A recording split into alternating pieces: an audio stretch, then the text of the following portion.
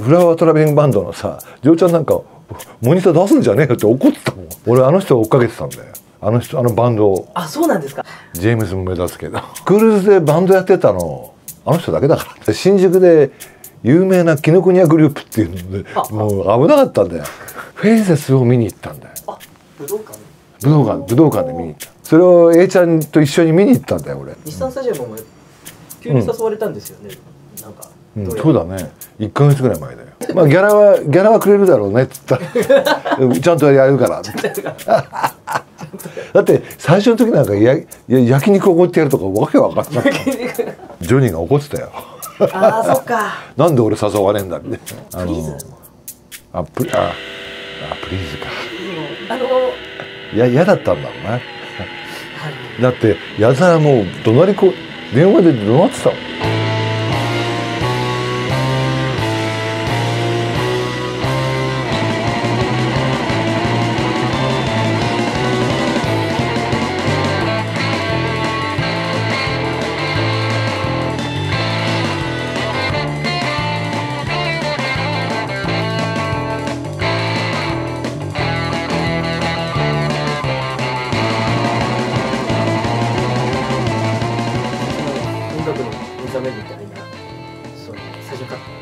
レコードで買ったのはね、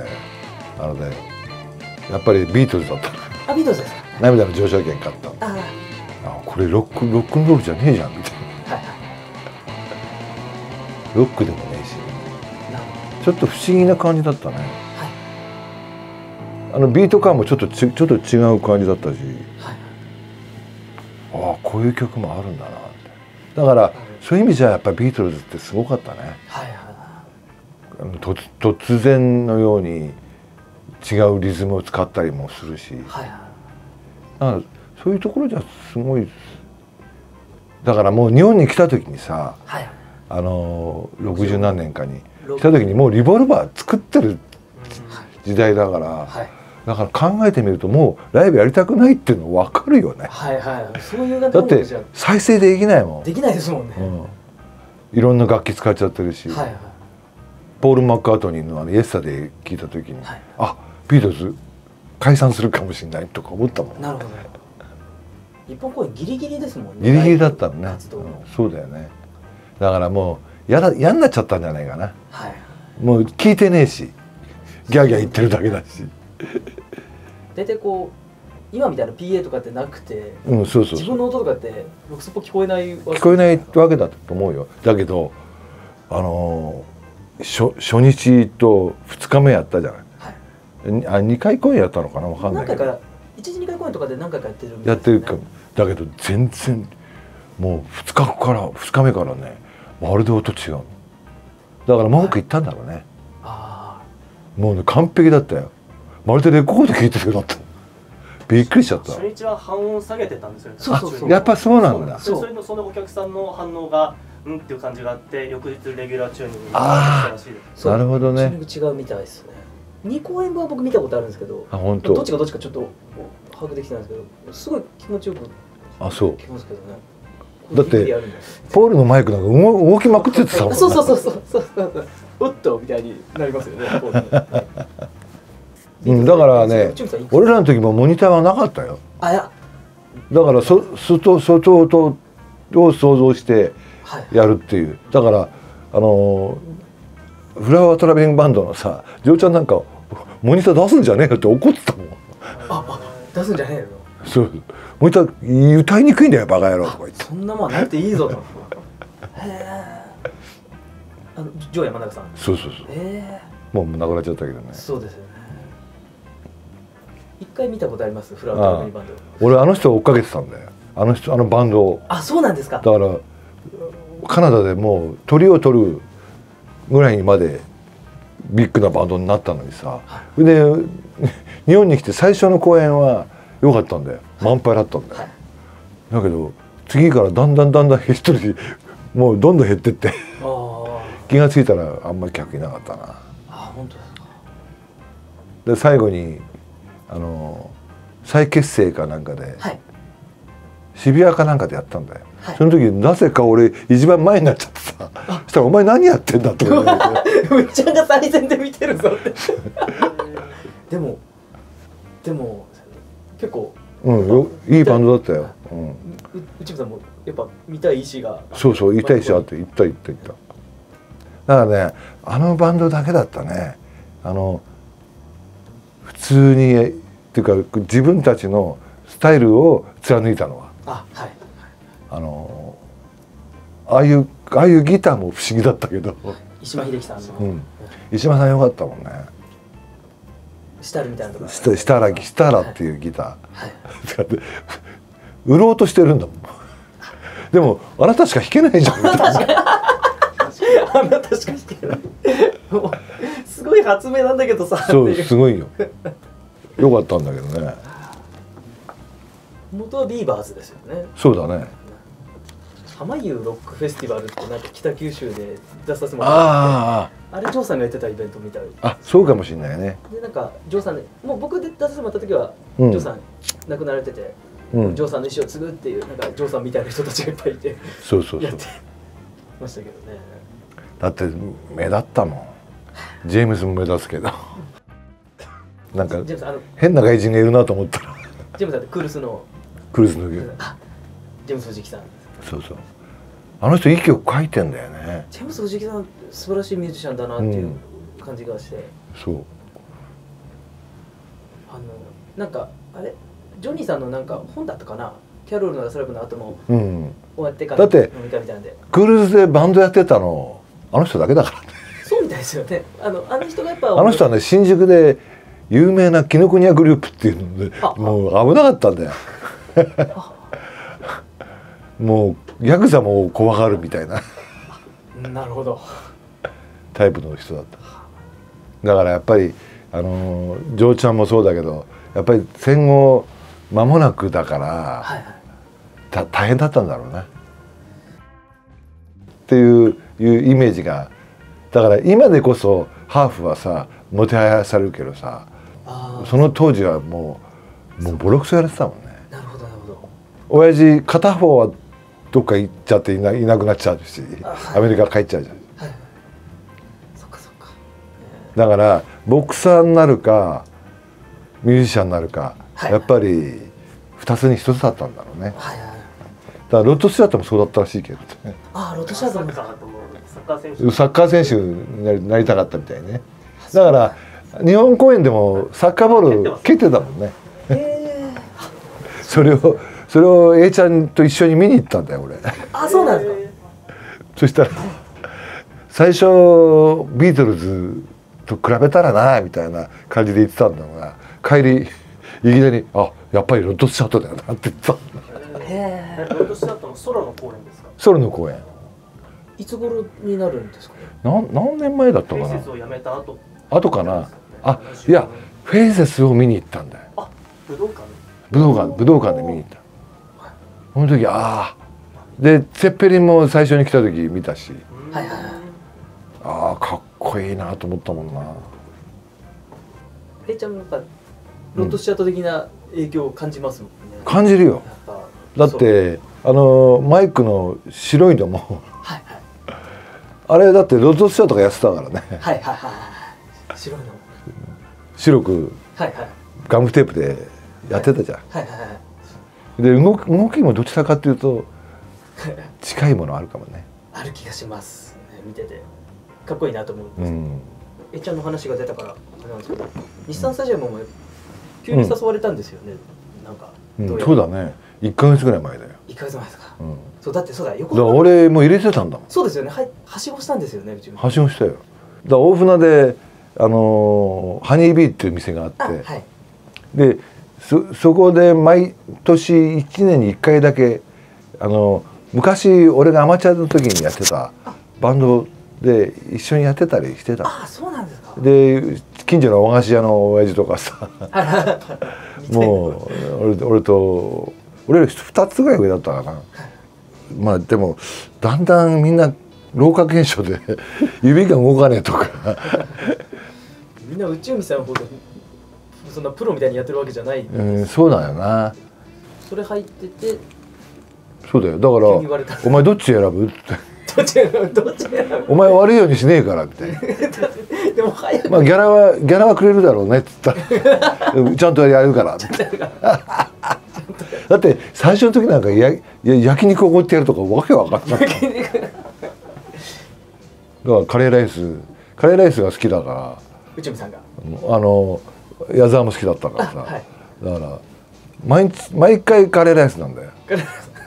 もう飽きたよみたいな言ったら人カツカレーになって進化したわけですよ進化したっていうのですよ素晴らしいですねその前にもなんか武道館とかね誘われてたんだよ。らしいですよね。でもドタキャン食らったもん。ドタキャンもあったんだ。やっぱりなしで。なし。あ、そういうこともあったんですよね。そういうこともあった。だからまたドタキャンするんじゃないのとか言ったら、いや今回は絶対やるからあれ40周年かなんかの節目のでしたよね。節目のあれだったんだよね。あれはたまたま僕見に行ってて、行ったら内海さん登場だったんで、本当今日行ってよかったって思って。だからお前革ジャン持ってるかとかさもうそういう話になりますよ。もうねブーツはとか言ってじゃあ全部揃えてくれたよ。揃えてくれ裏がメッシュ入ってるやつでさアイスのとか入れますかだって9月だからいらねえだろって寒いわあれでも本当びっくりしました。嬉しかっただから内緒にしろって言われてたから。あ、そうですよね。ちょっと行ったら絶対バーッと広がっちゃいますもんね、だから大船のやつには話したけどね。そうですね。だって事情が見えないと嫌じゃん。それは仕方ないですよね、向こうもだってお仕事なわけだから。そうでもね客見えねえんだよ。ステージからは見えない。真っ暗だ。本当ですか。でわーっていうだけ聞こえるだけ。おーっとなりますよね。宇宙面ってみんなびっくり。そうだよね。びっくりですよね。まさかやるとは思わなかったからね。いやでもあの時ジョニーが怒ってたよああそっかなんで俺誘わねえんだってそっかそうだよな。ジョニーさんのライブ僕結構何度も行ってたんですよ。あれ面白いよね。はい、もうすごい楽しかったですね。だからロックンロールを継承してたのはどちらかというとジョニーの方かなと思ってたもん俺。そんな気はしますよね。やっぱロックバンドの人たちとかやっぱそうかもしれない、ね、やっぱジョニー宇宙見ってところにやっぱり惹かれるところがはあるかもしれないね。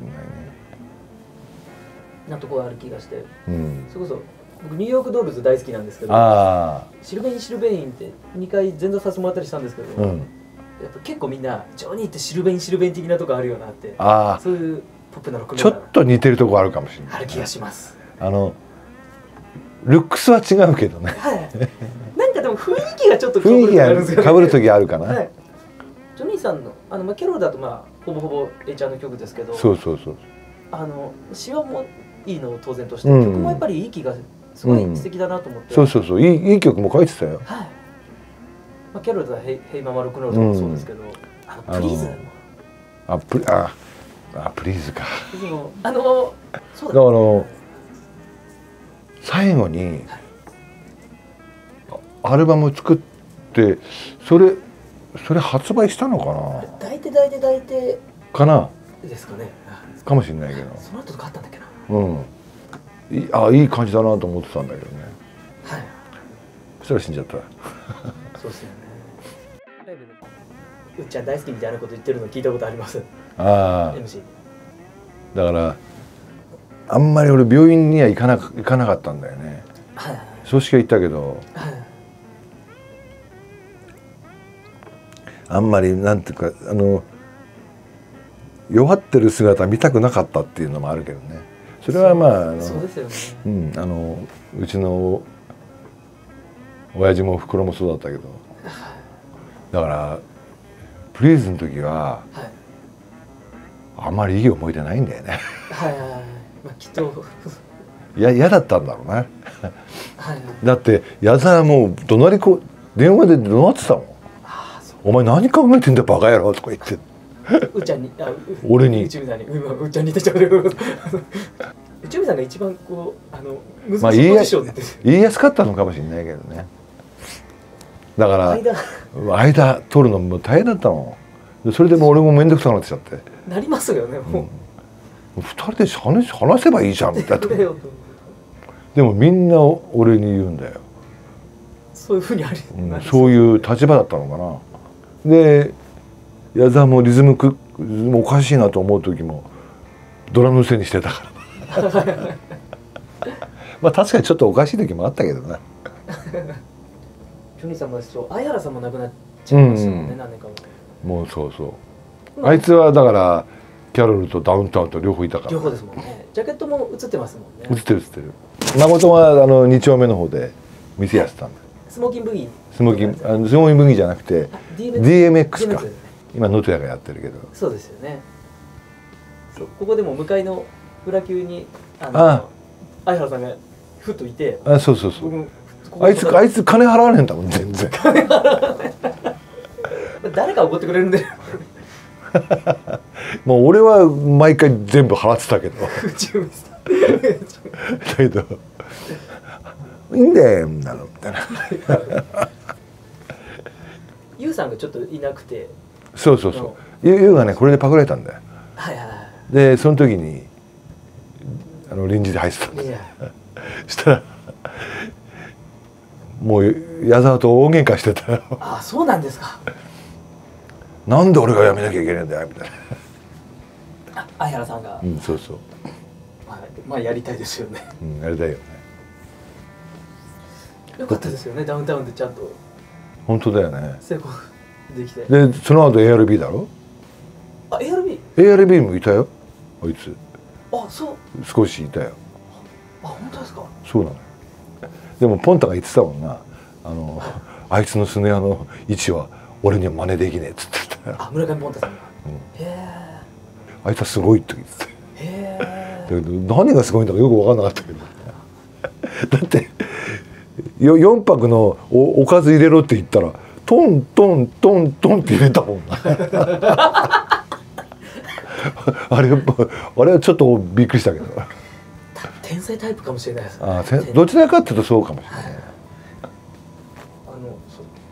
ちょっとごめんなさい、話がまた飛んじゃうんですけど、ジョニーさんが一時いなかった時、サミーさんって人が入ってたらしいじゃないですか。猿山っつったっけな。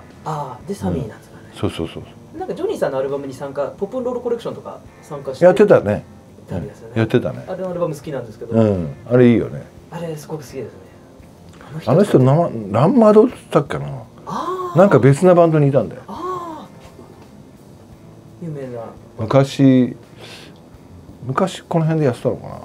新宿あたりでやってたと。彼からライクーダとかを教えてもらったんだ。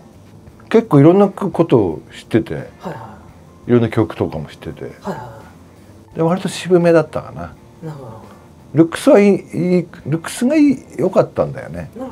だからそれで雇ったんだと思うよ。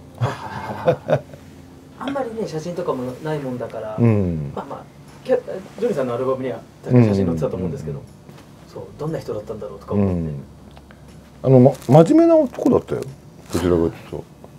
ライブもされたんですか、そのメンバー。ライブ何回かやってる。やってるんですね。何回かやってるね。3、4回やったかな。でジョニーが戻ってきて、だからあの辺からおかしくなってたんだもんね。なるほど。だんだんやっぱりもう嫌だったんだろうな。初めはジョニーがよいしょしてっていうかこう持ち上げてたから、Aちゃんのこと。だからお互いさ、ビートルズの系のバンドやってたわけだから、知らないわけないと思うんだけど、知らないって言ってたもんね。なんかプライドがあったんだろう。そう俺らの時代はさ、ビンソンのエコーチェンバー持ってるだけで、じゃあお前ら OK みたいな。本気度が伝わる。そう1ヶ月雇ってやるみたいな。大体1ヶ月契約にが多かったからね。はい、箱番でやると。でジョニーが失踪しちゃって、でうちにいたんだけどね結局ね。そうなんですか。かくまってた。うちって自分の実家の方にいた。ああ、すごくまてか川崎か。はいはい。スナックミカってのやってて。あ、はいはい。でミカちゃんっていうのが娘だったのかな。だからジョニーの娘よ。もう大きくなっちゃったもんな。そっか、娘さんもいるんですね。娘いるよ。なんか息子さんが時々出てる。そうケニーとヒロヤっていう。それで俺が一緒に飯食いに行った時に、俺のせいにするんだよ。だからジョニーが「うっちゃんが誘ったから」とか言うから、だからそれがもうちょっと俺もカチンときちゃってでやめちゃえばいいじゃんみたいな。そしたら半年やろうとか言ってたかな。キャロルを。あと半年やろうよみたいな。でも結局ラストツアーになっちゃったけどね。はいはい。そのあたりですね。ジェミニとか出されて。だから最初の頃は裏切り者って言われたよ。音楽性が全然違ったり。全然違うし、リジェントじゃねえし、革ジャン着てねえしみたいな。ロックンロールじゃねえしみたいな。でもああいうレゲエに挑戦とか早いですよね。俺早かったのかもしれないけど、でも興味はあったんだよね。ボブ・マーレーも出てたし、ピーター・トッシュなんかいいなと思ってたし。ジミさん作詞作曲とかって泣いてるあの子が最初ですか？最初だね。最初だな。それまではあんまりやってなかったよ。だからもうそういうもんだと思ってたから。だから俺はギター弾いてればいいやと思ってたから。内海さんの歌詞でも優しくて好きだなと思っていて、特にもっと後の近年でもないですけど、もっと後のソロガンガンやりだしてからの曲で、シャイニングロードとかもすごいいい曲だし。だからね、あれは嘘なんだよ。鎌倉の海って日も沈まなきゃ登りもしねえんだよ。江ノ島だったらある程度わかるけど、見えないんだよね。でも俺はずっと海で育ったからな。海の思い出が多かったね。海とか雨とかも内海さんの歌詞。そう雨多い。雨とか街とかさ、ボキャブラリーがねえの分かるよな。いやでも本当に自分で思うもん俺。いやでも言葉のチョイスすごい素敵だなと僕はそうかな。思ってます。錯覚ですね。なんか作詞とかって参考にしたケースとかあったりするんですか？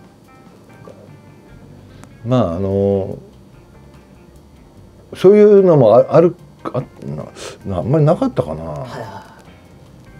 な。ビートルズは好きだったし、ただなんていうの、愛だの恋だのっていう話じゃなくなってきてるところもあったからね。だからローリング・ストーンズとかビートルズもボブ・ディランに会ってからだもんね。もっと歌詞が広がっていくっていうか中身が変わってきたのはね。街って木村拓哉さんがビデオ撮ってました。そうなんで知ってんの？僕鈴木清純さんですけど、木村拓哉さんってもうなんか相方じゃない。あの人なんだ、助監督かなんかやってたのかな。美術監督を美術監督やってた。清純美学みたいなのって木村拓哉美学みたいなところがすごいでかい。横スクロールなんだよね。ですね。そうなのよ。あれ東映かなんかの撮影所かなんかで撮った。そうなんですね。で女優さんもいてさ。もうザ・木村拓哉って感じでした。ザそうだね。ザ・木村拓哉。大好きな感じでなんですけど。そう。木村さんは内海さんとつながりとかあったんですか？いや俺じゃなくてそのレーベルの社長が、知り合いだったのかな。なかなかあれ面白かったけどね。たくさんお話聞かせていただいてありがとうございました。なんか宣伝はないんですよ。あるけどチラシある？ないか。まあ一応芸能生活50周年みたいなのやるのよ。12月。曼荼羅で。曼荼羅で。青山の曼荼羅で。南青山。南青山。12月4日。よかった遊び来て。行きたいです。マリちゃんとかね、携わった辰巳も来るし、とか、まあバカバックもやるわ。だから面白いと思う。でキイチも来るし。それは面白いと思う。よかったら遊び来てください。ジョンさん今日はありがとうございました。たくさんありがとうございました。